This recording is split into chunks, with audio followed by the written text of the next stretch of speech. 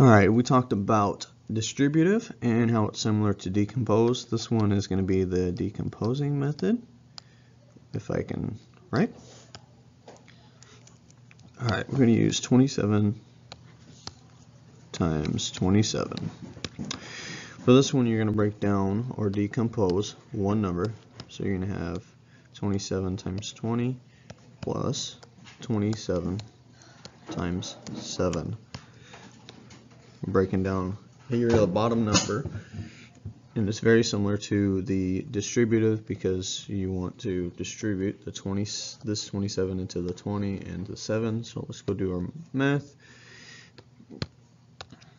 We have 2 and 2 plus 1 is 5, 7 and 7 is 49, it's 18. We add them together.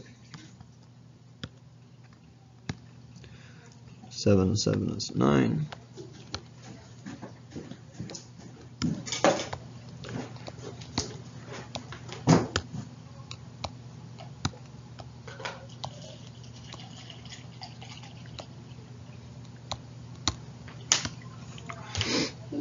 That's decompose.